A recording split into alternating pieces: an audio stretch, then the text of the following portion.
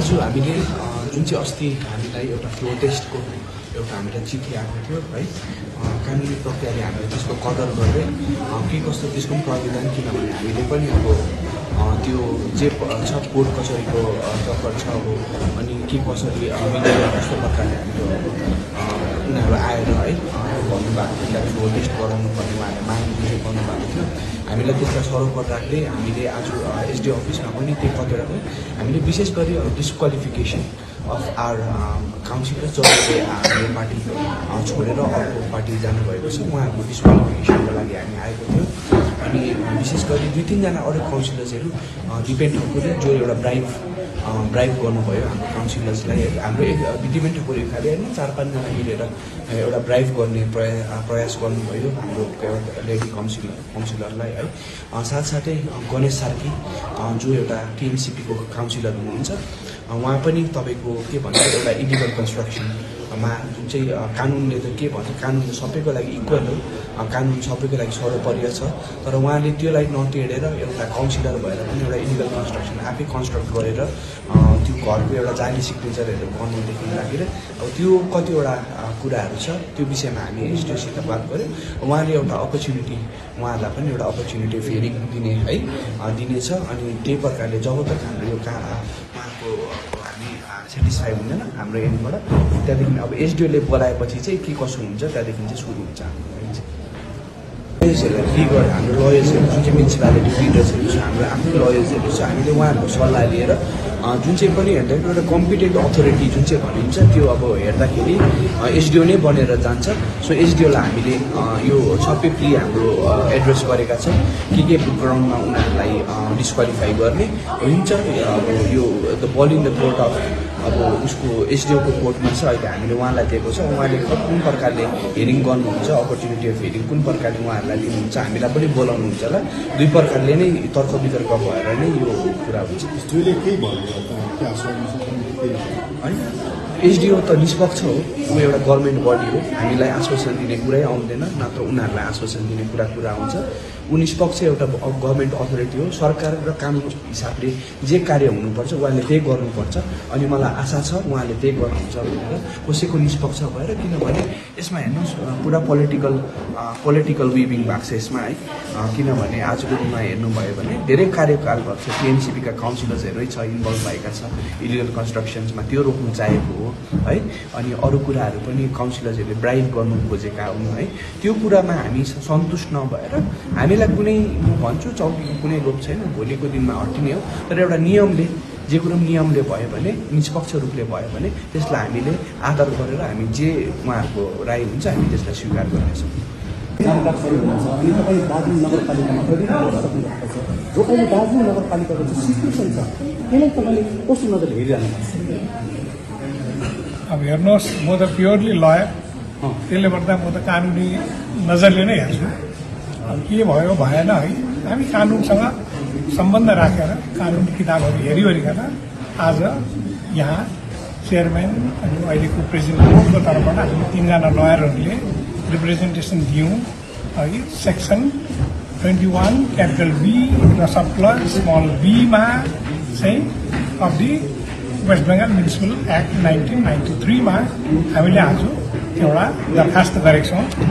त्यसको कपी यही नै हो है, तपाईँहरूले देखाइदिनु भएको, उहाँहरूले आज रिसिभ गर्नुभयो। मैले 3वटा दरखास्त छ, त्यसमा एउटा चाहिँ मेन चाहिँ यो हो जसमा हामीले हजुर त्यसमा के छ त्यही चाहिँ म तपाईँलाई भन्छु।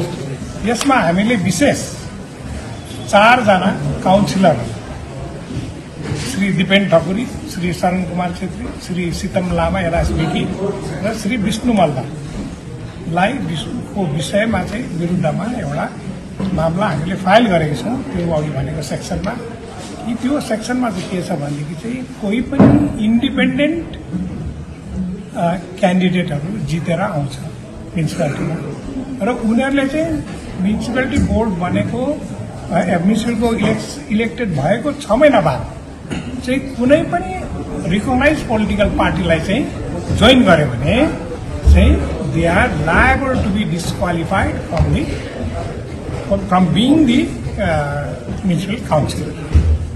र उनीहरूलाई त्यो ग्राउन्डमा चाहिँ डिस्क्वालिफिकेसन हामीले आज एसडिओ साहब जो चाहिँ competent authority of under West Bengal municipal act हुनुहुन्छ उहाँलाई आज हामीले दरखास्त दिएको छौँ।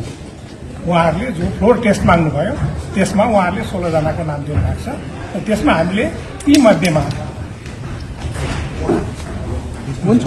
ती मध्येमा 4 जनालाई चाहिँ डिस्क्वालिफाई गरिदिया जाओस् भनेर हामीले दरखास्त गरेका छौँ र त्यसमा अब उहाँले त्यसलाई पढ्नुहुन्छ।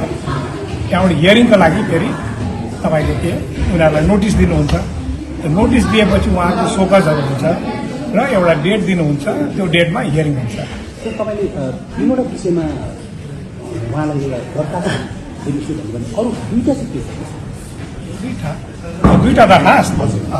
त्यो 2टा दरखास्तमा एकजना के छ डिपेन्ड ठकुरी, जसले चाहिँ अघि नै चेयरम्यानले भन्नुभयो कि उहाँले चाहिँ उहाँ एउटा काउन्सिलर इलेक्टेड काउन्सिलर हुँदाहुँदै अर्को इलेक्टेड काउन्सिलरलाई चाहिँ उहाँले ब्राइब गर्ने कोसिस गर्नुभयो, जो भाइरल भयो होइन अडियो, र त्यो अनुसार उहाँले गर्नुभयो र त्यसको विरुद्धमा एउटा एफआइआर पनि दर्ता भयो सदर थानामा र उसको विरुद्धमा एउटा आइपिसी इन्डियन पेनल कोडको धारा सेक्सन 354D मा स्टकिङमा चाहिँ उहाँलाई एउटा प्रक्रिया सुरु भइसकेको छ र अझै हुनुपर्ने हो, त्यो भएको छैन। त्यसको लागि अझै हामी कानुनी के गर्नुपर्छ त्यो हामी गर्छौँ, तर त्यो एउटा प्रक्रिया सुरु भइसकेको छ र एउटा इलेक्टेड काउन्सिलर हुँदाहुँदै अर्को इलेक्टेड काउन्सिलरले त्यसो गर्नु एउटा कानुनको विरुद्धमा हो र त्यसले गर्दाखेरि त्यो ग्राउन्ड पनि एउटा एडिसनल ग्राउन्ड हो।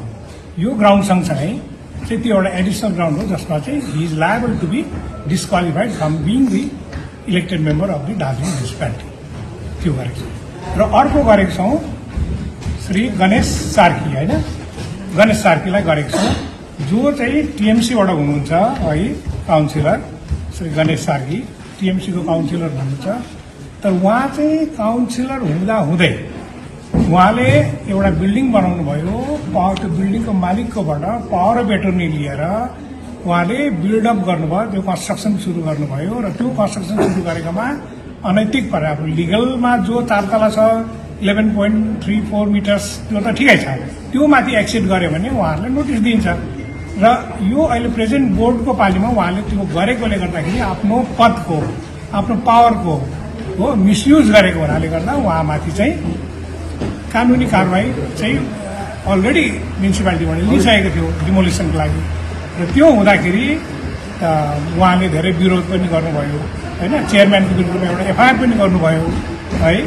र त्यसले गर्दाखेरि र उहाँ पनि एउटा ओहदामा बसेको मान्छेले एउटा रिकगनाइज पोलिटिकल पार्टीको रिप्रेजेन्टेटिभ हुँदै पनि उहाँले चाहिँ यसरी अनैतिक काम गरिदिनु भएकोमा, गैर कानुनी काम गरिदिनु भएकोमा उहाँलाई पनि यो बोर्डबाट उहाँ चाहिँ यो इलेक्टेड बडीबाट चाहिँ उहाँलाई पनि बर्खास्त गरिदिया जाओस् भनेर उ गरेको छ। यसमा रुलिङहरू छ, त्यो रुलिङको आधारमा, कानुनमा त छैन, एक्टमा लेखेको छैन, तर रुलिङहरू छ।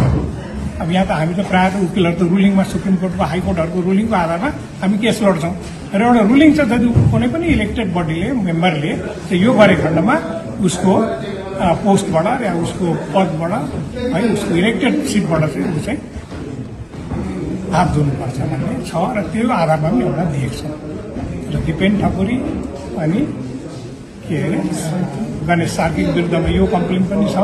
साथसाथै अरू 4 जना जो मैले नाम पढेर सुनाइदिएँ उहाँहरूलाई पनि सिफ्ट गरेकोमा, स्विच ओभर गरेकोमा एउटा पार्टीबाट जस्तो तपाईँको हाम्रो पार्टीबाट उहाँहरूले सिम्बल लिएर सबै 32 जनाले एउटै सिम्बलमा लडेर पार्टी लडेर यहाँ बोर्ड फर्म गरेपछि उहाँहरू 18 जनाले जितेपछि यहाँ बोर्ड फर्म गरेर उहाँहरू चेयरम्यान इन काउन्सिलको मेम्बर पनि भइसकेर चलिरहेको बेलामा र 6 महिना पार भइसकेपछि उहाँहरूले अर्को राजनैतिक पार्टीमा जोइन गर्नुभयो।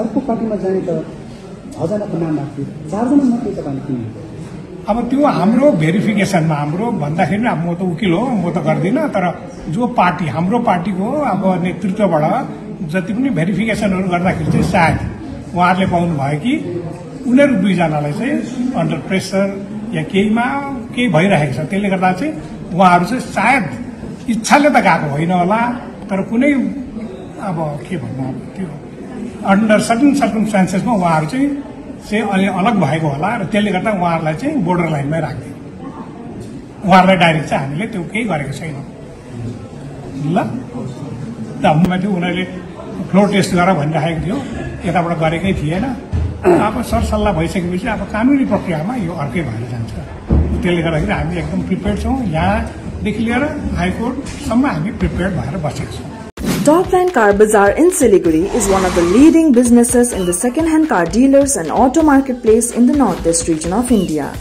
providing buyers and sellers a structured platform for transacting used cars and super bikes. Deal with us with all companies' cars such as Hyundai, Maruti, Tata, Ford, Renault, Volkswagen and many more. Is the unit which works under Topline Group of companies.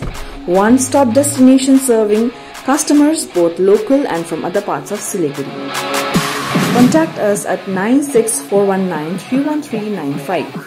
Visit International Market Siliguri, Panitanki More, Sevak Road, Ward number 11 near Panitanki Clock Tower, Siliguri, West Bengal. A car for all budget, a car for everyone.